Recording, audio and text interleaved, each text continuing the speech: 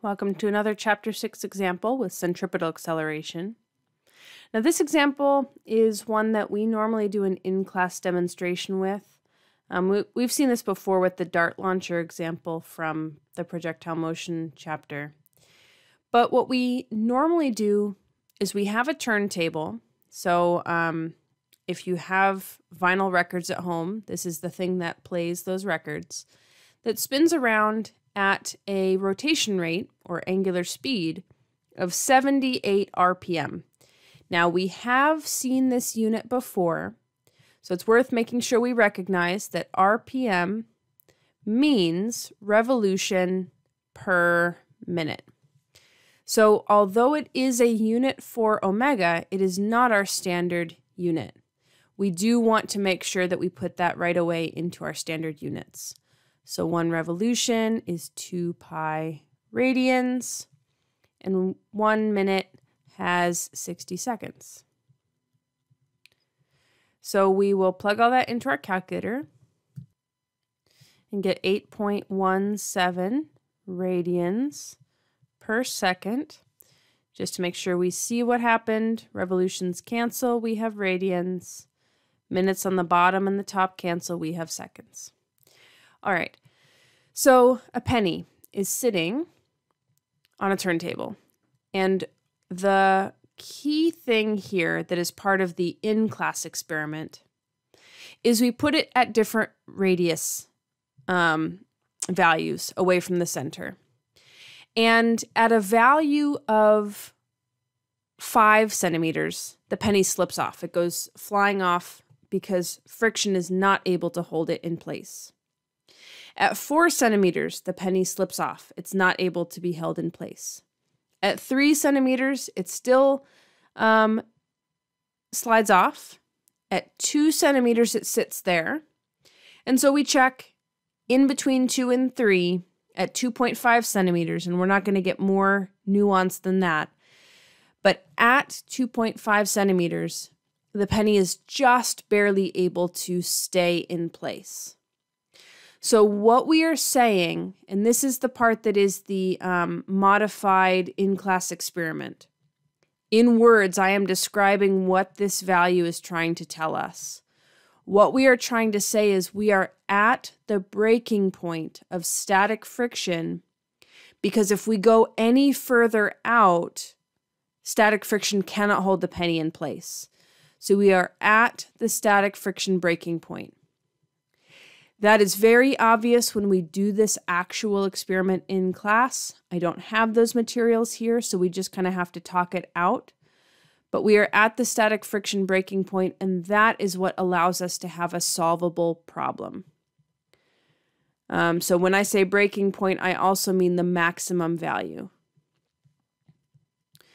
So we have seen this kind of situation before, not with circles, but just with static friction, that we're looking at how the maximum value is used in a particular problem.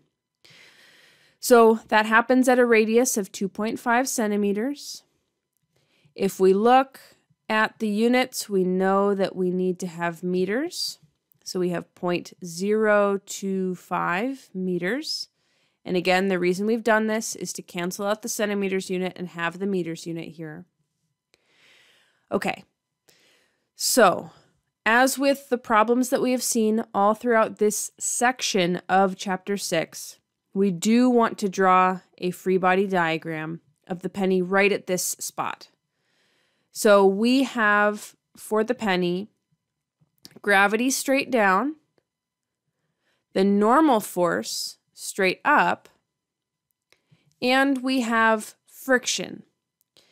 Now, really important, and this gets to one of the lecture videos that I think is after this example, when we talk about fictitious forces and what we feel compared to what our equations say. So you might not have seen it yet, but you will soon.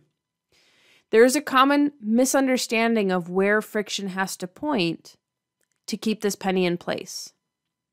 This penny will not circle all by itself. There has to be a force pointing inwards to cause that centripetal acceleration pointing inwards. That force is friction. Friction is not pulling the penny away from the center. Even though if we imagine ourselves on a merry-go-round, we often feel like we're being flung outwards. But that is not a real force that is happening. It is our experience of trying to move in a straight line and being forced to rotate in a circle. So we'll see more of that when we get to the section 6.4 lecture video. But for now, what we recognize is that friction is the force that is causing this circular motion.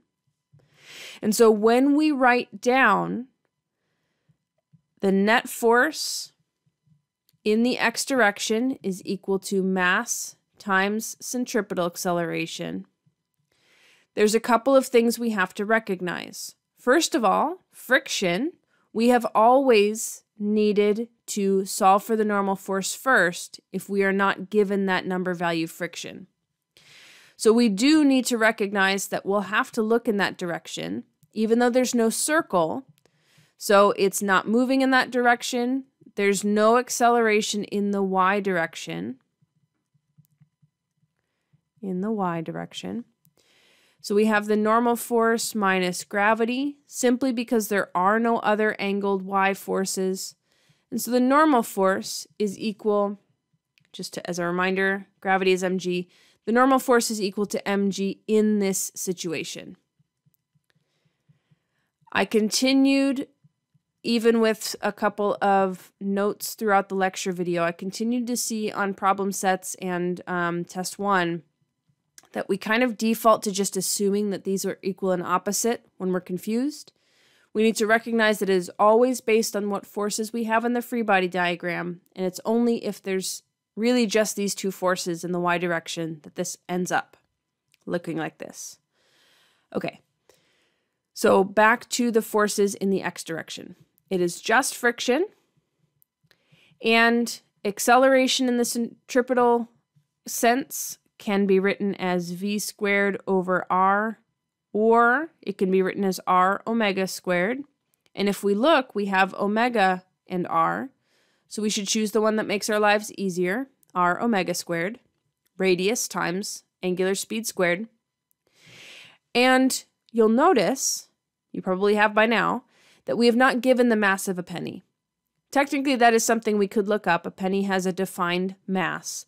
But the key thing is friction is mu times the normal force, which in this particular situation is mu times mg, which means helpfully for us, the mass is going to cancel.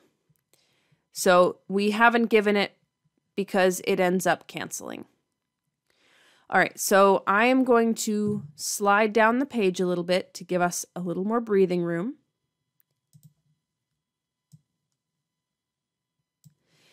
And I am going to start to plug in the numbers that we have.